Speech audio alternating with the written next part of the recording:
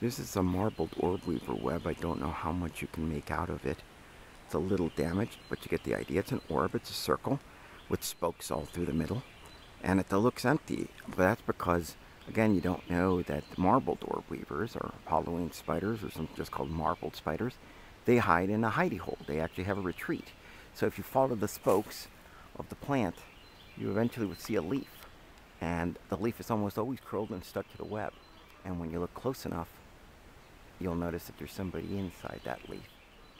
And it's a colorful yellow and black spider. It can be quite variable.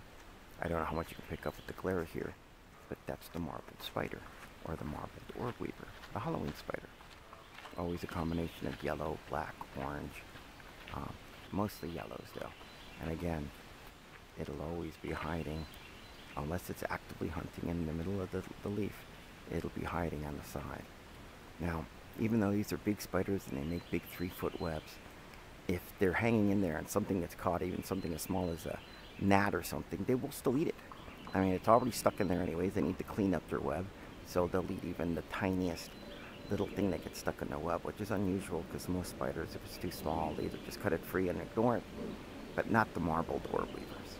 A great little spider, marbled Orbweaver spider, comes out late in the season, and here we're lucky enough to see one, and its work hiding here in the woods.